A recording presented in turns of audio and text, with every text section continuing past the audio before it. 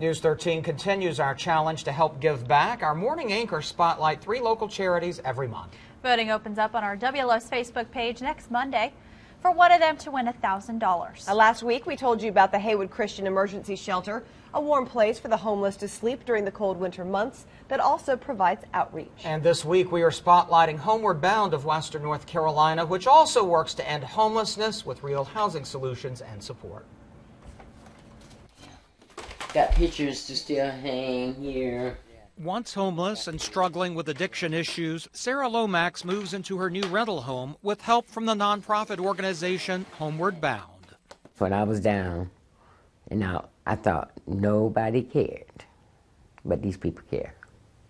These people care. What we do is permanent housing, so our role is to move people directly out of homelessness into an apartment and then provide support, financial support, but also case management support to address whatever barriers they have to stability so that they're able to stay in that apartment long term.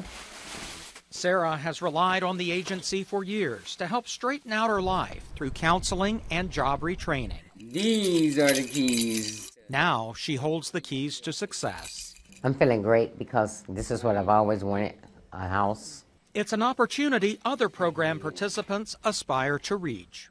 If we win the charity challenge, we will use that $1,000 to help get stuff for people's new apartments. So what we never want to do is move somebody into an empty apartment and then walk away.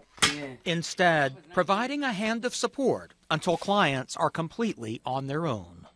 And to find out more about Homeward Bound of Western North Carolina, head to our website, WLOS.com, and click on News Links. Next Monday, we will spotlight the final charity in this month's challenge. Be sure to tune in and see which nonprofit you think is most deserving of the $1,000 prize. So hard to pick. It always is. It always is.